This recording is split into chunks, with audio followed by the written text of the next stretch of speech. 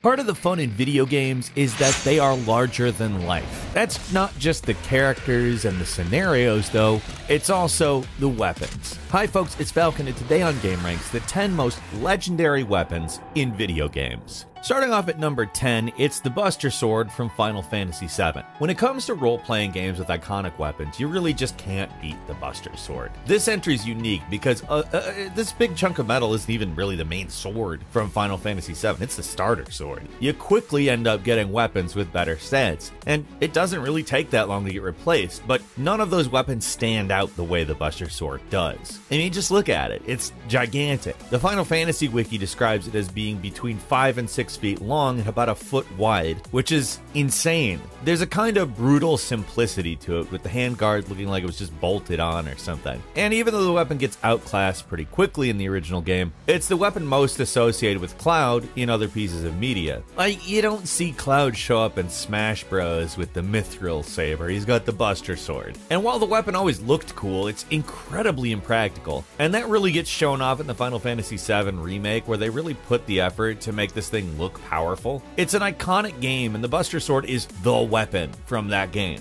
Like, look at the title screen. The Buster Sword is the first thing you see anytime you turn on the original. They knew this thing was gonna be legendary.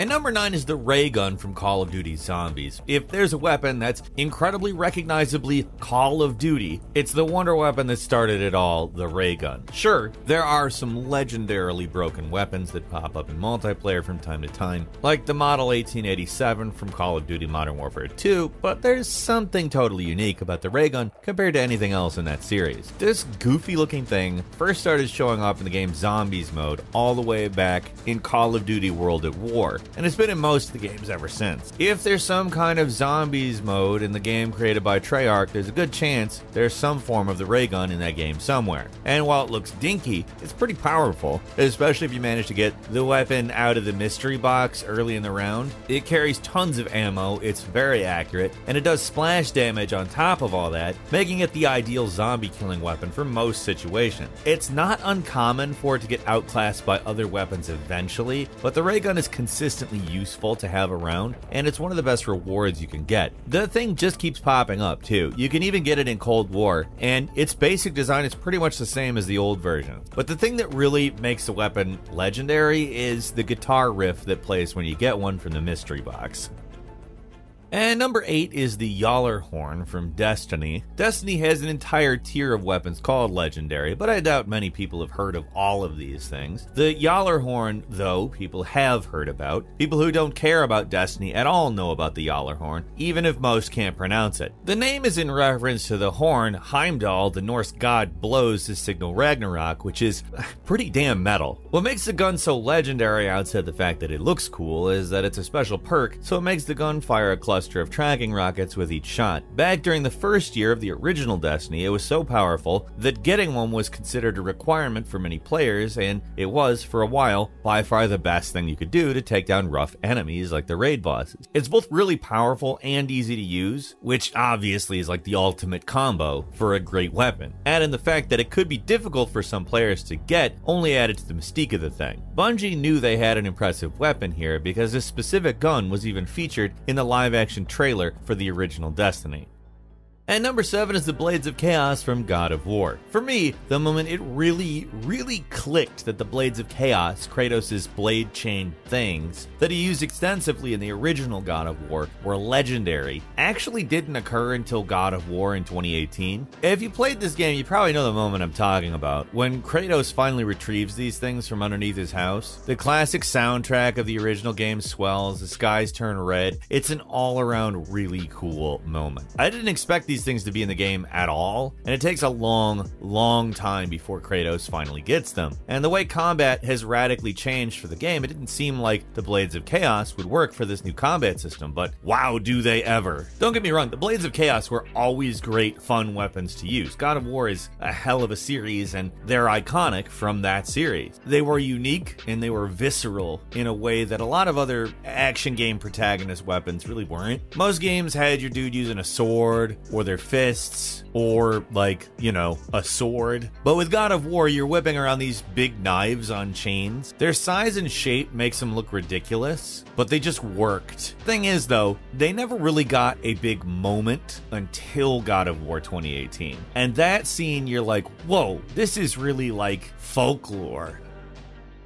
And number 6 is the Lancer from Gears of War. There's one thing and only one thing that makes the Lancer legendary, and it's the chainsaw attachment. Its standard function as a machine gun isn't like bad or anything. It's just like most weapons in the Gears of War series. It's satisfying, it's fun to use. But if it didn't have that one defining feature of like a chainsaw bayonet, I don't think we'd be talking about it here. Being able to saw the enemy in half with this thing was just so satisfying to do back in the first Gears of War, and it's still incredibly fun now in Gears 5. Not that much has really changed about it. Like the shooting mechanics have been tweaked here and there per game, but the way you rev up the chainsaw to slowly approach your enemy, the way you can instantly kill somebody if you get close enough, it was all there even in the beginning. The sequel added the hilarious and awesome feature of the chainsaw duels into the mix, where if you managed to mash the button more than your enemy, you'd overpower them and chainsaw them. The whole thing's so nasty and over the top in a way only a video game can get away with. This is the weapon that basically defined Gears of War, and while there's technically better weapons you can get in the series, it's hard to beat the satisfaction of going Texas Chainsaw Massacre on your enemies with just the press of the button.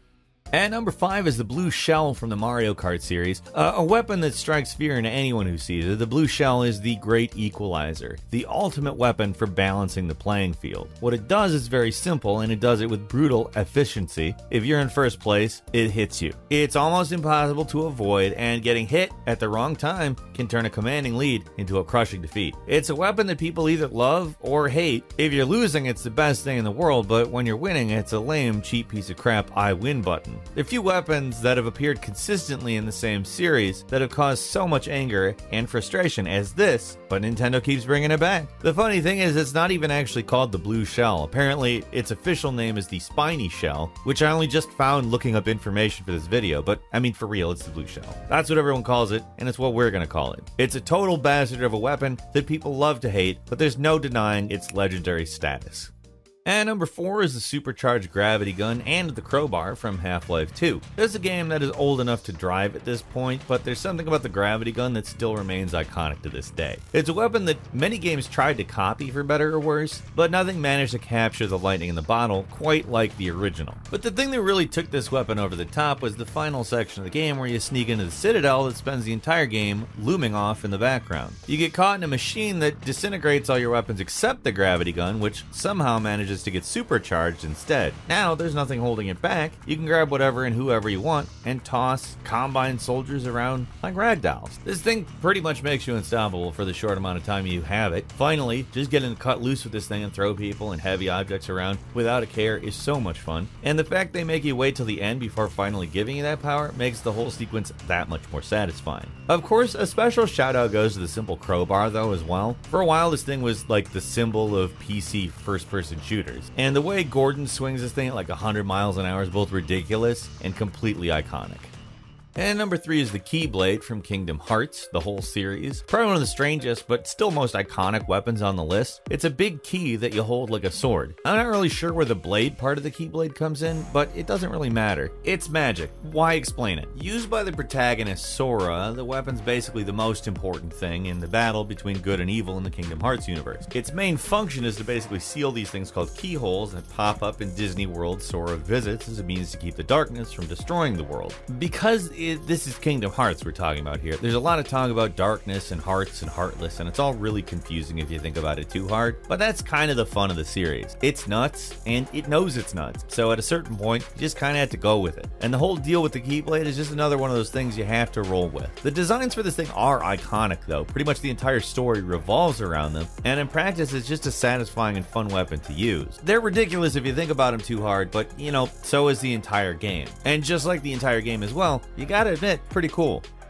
And number 2 is the Super Shotgun from Doom 2, Doom 2016, and Doom Eternal. Doom has its fair share of iconic weapons, and anyone who grew up with the series can probably identify all of them by the sound alone, but more so than even the BFG 9000, the seemingly humble Super Shotgun is one of the most talked about weapons in the first-person shooter genre's history even today. Fans of the series swear by it. It's basically the weapon that people use to determine the quality of the game. Is the Super Shotgun good? Then the game is awesome. If not, no, it sucks. Then it's Doom 3, the black sheep of the whole series. So many shooting game fans base their opinion of a game on the quality of its shotguns, and for many, the Super Shotgun is the pinnacle. It's the weapon to beat when it comes to shotguns, and for many, it still's yet to be topped. Looking back, the idea of adding only one new gun to Doom 2, and it's just a shotgun that shoots 2 shells instead of 1, probably looked kinda lame to people back in 1994, but the Super Shotgun ended up being the workhorse of the game's arsenal. And in later games, it was just as good. Doom Eternal went even further and added a hook shot to make it even easier to blast enemies at point blank range. It's actually the one gun in Doom Eternal without an alternate weapon mod. It's so powerful that any upgrades would probably be OP. There isn't much else to say about this one. It's about as blunt of a gun as it gets. There's a reason they call it Super instead of the double barrel or something like that. It's just that it's that good.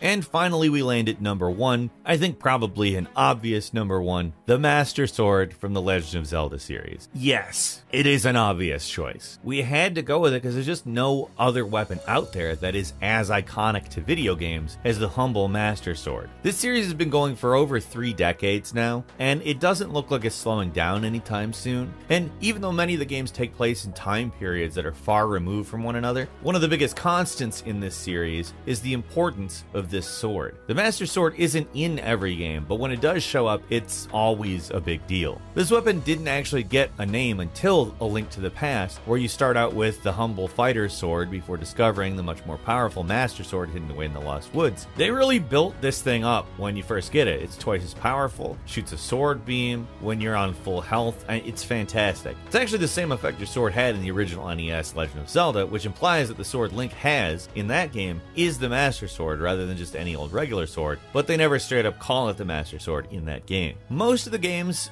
beyond Link to the Past have used a similar formula, where you start out with a weaker weapon before finally getting the Master Sword, and they always made a big deal about it. The Master Sword is even great in Breath of the Wild, a game that breaks with series conventions in a lot of ways, but one thing it keeps is the Master Sword is still really good. It's the only weapon in the whole game that can't break. Instead of just shattering when its meter runs out like everything else in the game, it just loses power and you have to wait for it to recharge. Plus, you can actually use it for a while, whereas most weapons, a fight with a real enemy is more than enough to end it. Those are just 2 examples, though, where this weapon shows up. I mean, it's in a ton of Legend of Zelda games, as well as spin-offs, references, and even parodies. It's probably the most distinctly video game weapon of all time, perhaps the most legendary weapon in the entire medium. And that's all for today. Leave us a comment, let us know what you think. If you like this video, click like. If you're not subscribed, now's a great time to do so. We upload brand new videos every day of the week. Best way to see them first is, of course, a subscription, so click subscribe. Don't forget to enable all notifications, and as always, we thank you very much for watching this video. I'm Falcon. You can follow me on Twitter at Falcon the Hero. We'll see you next time right here on GameRanx.